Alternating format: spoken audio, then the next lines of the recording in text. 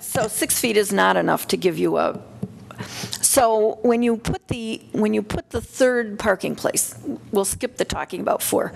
When you put the third parking place, that's going to actually be in the front, right? So you're going to have pavers in the front, and then you're going to have cement on the other side with the garage behind it. Those are your 3 parking, right? That's the location of the 3 parking areas, that's correct. We'll do pavers on all, well, not inside the garage, but we'll do pavers on the driveways. Yeah. But I want them to look symmetric. Yeah, I'm okay with the driveway, but I do think the other one should be pavers.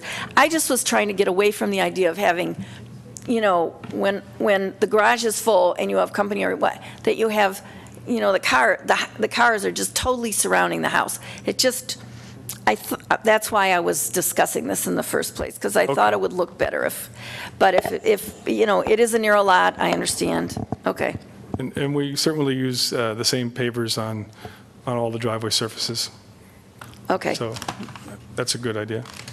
Okay, I guess I'm done then. Dave?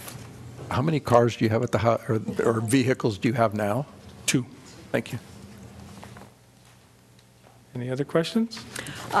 Yes, I would like to add to what Leonard had asked earlier. We talked about the bay windows yesterday. Also, there was a conversation about some tall screening in terms of landscaping along your fence. Yes. Either I missed it or you didn't get around to mentioning that today. So could you also add that? Sure. So that is another one of the concessions I was going to state at the wrap-up.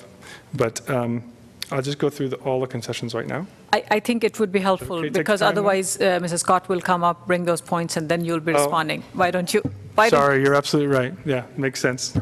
I was trying to balance my time. I understand. Yeah. So that's why I'm asking you the question. Can you add all those? Yes. So